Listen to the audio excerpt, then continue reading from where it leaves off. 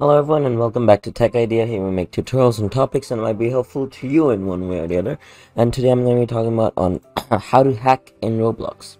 Now the thing is, the only way you can hack in Roblox is by, hacking their server and, giving yourself money. Because Roblox is not just one game, it's a lot of games into one. The other form of hack you can do is basically hack a singular game, make yourself get god mode, give yourself god mode, and make sure that you never delete. Now, but here's the most important part. Hacking is not fun. When you hack, you basically take all the fun out of a game, because everything's easy for you. It's on easy mode, so what's the point of playing the game then? And that's about it, honestly. So the lesson is, don't hack, guys. Hacking is not fun. So, with that being said, I hope you guys found this video helpful. If you did, please drop a like, and if you want to see more videos like this in the future, don't forget to hit that subscribe button as well as that notification bell. Thank you so much for watching. Bye bye.